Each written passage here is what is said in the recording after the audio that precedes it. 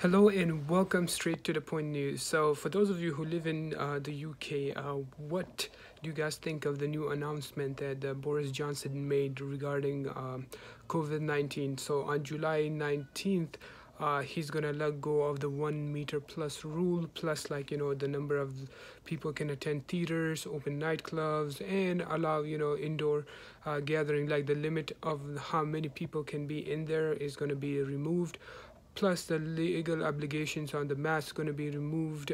So it's pretty much letting people choose if they want to wear a mask or not. um, so he said, this is like the time to do all of these things, like return back to normal, compared to winter, because in winter, the virus gets worse compared to the summer. I don't know how true that is. You guys have to go find that out yourself, because it seems this virus doesn't care if it's too cold or too hot, in my opinion. But anyways, guys, what do you guys think about this decision? Do you think it's the right one, or it's too early for this kind of decisions? Let me know your thoughts in the comment section below. Till next time, take care of yourself, and don't forget to follow for more informative videos.